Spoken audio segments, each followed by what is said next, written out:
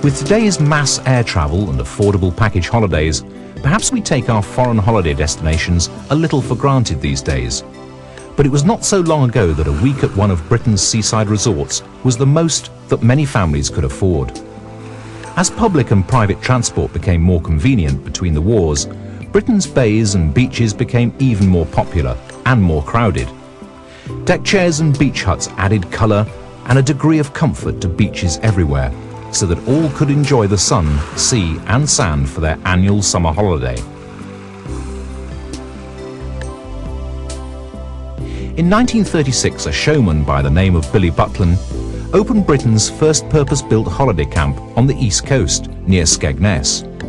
It had been a particularly dismal rain-soaked holiday in Skegness 4 years earlier, which made him realise that people needed more than sun, sand and sea, especially when the sun declined to appear.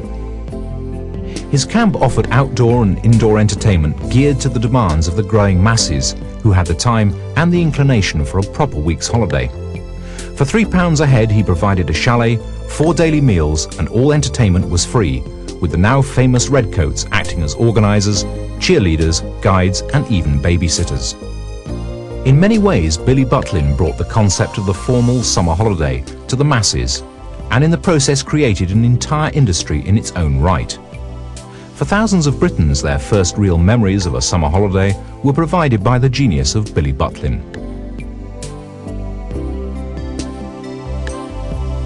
After World War II, the austerity years demanded that Britons made the best of domestic holiday resorts.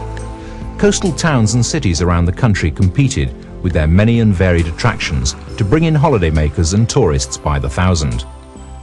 Our beaches may rarely be as crowded today, but in the late 1940s and 50s, we were all too glad to have a few square feet of beach and a long list of things to do when the sea and sand got too much. Piers and promenades for taking the sea air. Messing around in boats if you didn't want to actually be in the water.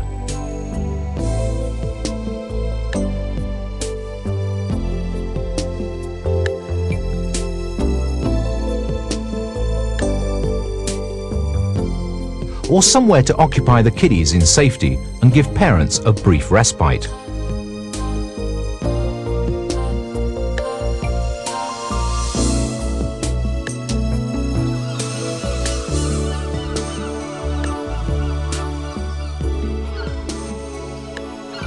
Holidaymakers could always take a stroll around the parks and gardens, or perhaps a boat trip around the harbour. In those days, there was never a shortage of things to do in our seaside resorts, whatever the weather. Most resorts sported a fine open-air swimming pool for those for whom the sea was a little too wild. Mum and Dad could relax in a deck chair whilst the kids splashed away merrily. Sadly, many of these pools fell into disrepair as the British holidaymaker was tempted abroad, and most were filled in. But for many people, the sea air, sunshine and safe waters of the Lido are golden memories of the perfect childhood summer holiday.